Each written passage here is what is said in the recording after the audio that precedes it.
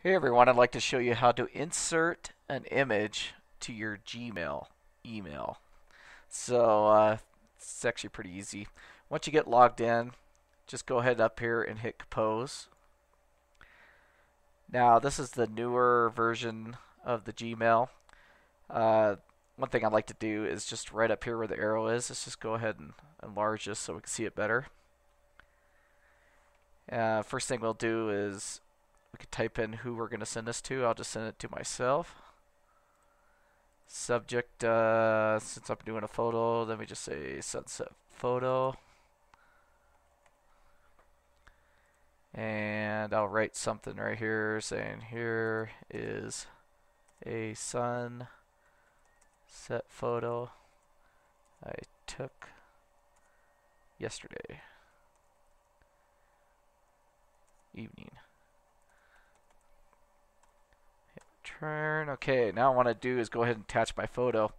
So when I come down here, you're going to see what pops out is this little camera says insert photo. Let's just go ahead and click that. Now I'm going to go ahead and browse my computer. Find a folder. I think I'll do this one here. Open. You see it loaded up right there. Once it's loaded up, just go ahead and OK. And there's the photo right there. One thing I did do is I downsized this photo to a 700 by 468. You definitely don't want to send your full file size photos because they're going to come in way too big, unless somebody on the other end's going to want to print it as a picture or something.